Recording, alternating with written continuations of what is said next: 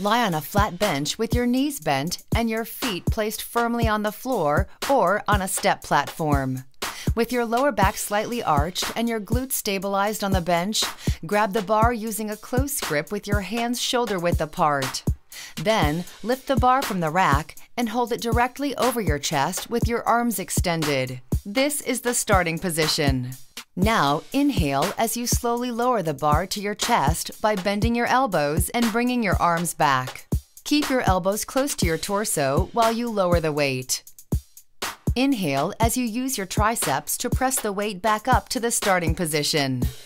Make sure to keep your elbows pointing forward at all times. When you finish all of your reps, carefully place the bar back on the rack. If necessary, ask someone to spot you during this exercise.